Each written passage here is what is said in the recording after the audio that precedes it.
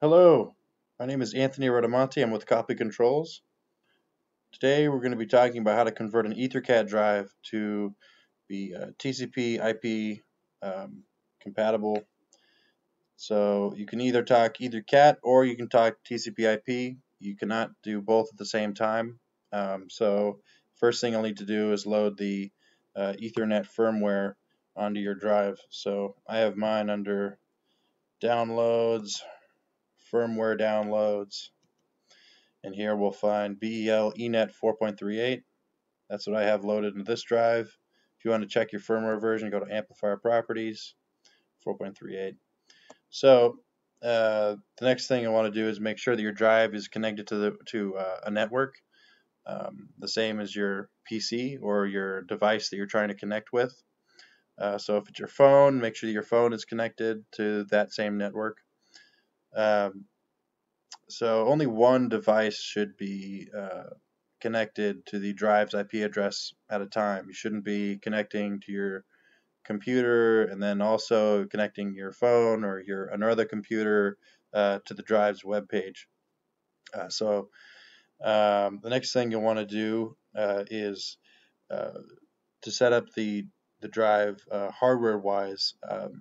The EtherCAT import on the drive, it's an RJ45 connector. So an RJ45 cable will be connected to the import of the EtherCAT drive.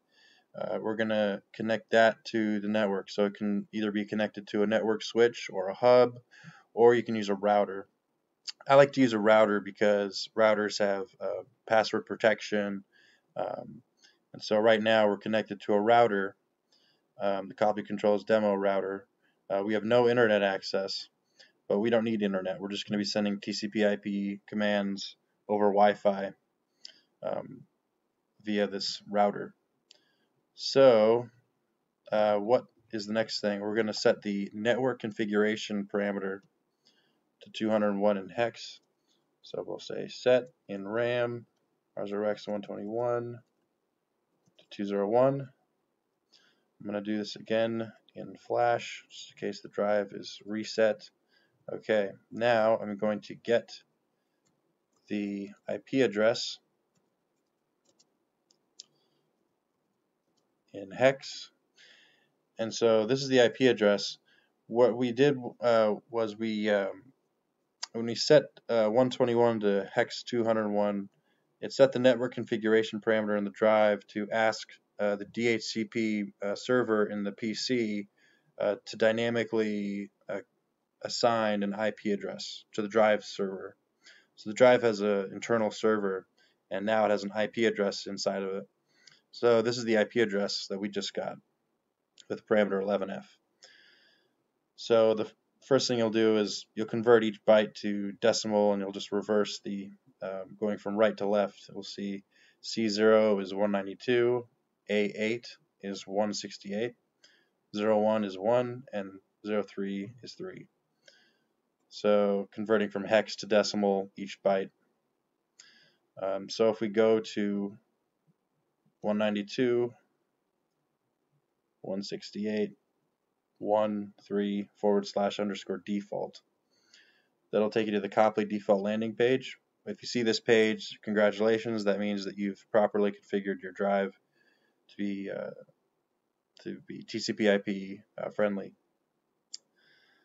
So if you have multiple drives connected, you'll just make sure that all of them have the firmware, the Ethernet firmware inside of them, and that they have that network parameter hex 121 set to hex 201.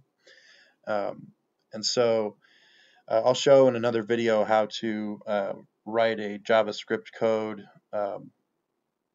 talking to all the drives on a possible network of drives.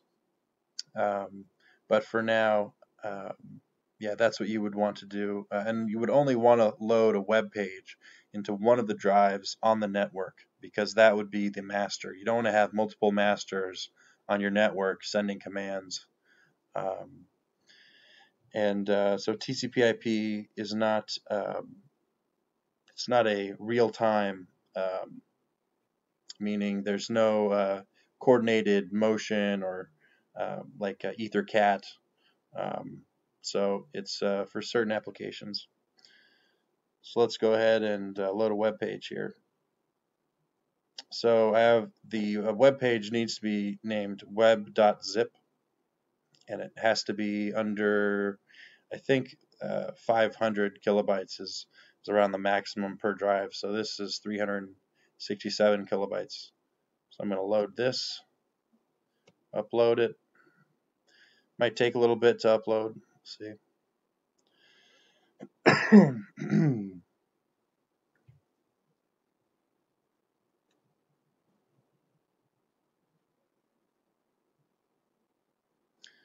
Okay, the file successfully uploaded. So here we are to our web page now, and if we zoom out, we'll see here that we have a basic GUI. I'll show you how to design a GUI in another video. This is the motor shaft. This is an odometer displaying the speed and the current. And then over here we have some buttons for simple functions. So if I press one of these buttons, we'll see the motor start turning. Let me just take it down to about 28 RPM. So here we'll see the motor shaft is spinning in real time, and if I want to jog negative and I want to stop. So this is an example web page. If I want to kind of debug my code in my script, I can write to a console, and here in I use Google Chrome because Google Chrome has a nice developer tools tab. So I can, in this developer tools, it'll reference my JavaScript web page. So main.js is the JavaScript file in the drive. So we can see here some of the values of objects. So counts per rev on x is 1. I have my code that's being printed out on the beginning. And as I changed the speed here, that was changing, and we could see that. So in this way, you can print out to the console to kind of debug your script, and as you're writing your application. So I hope this was helpful. If you have any questions, feel free to reach out, and stay safe, and thank you very much.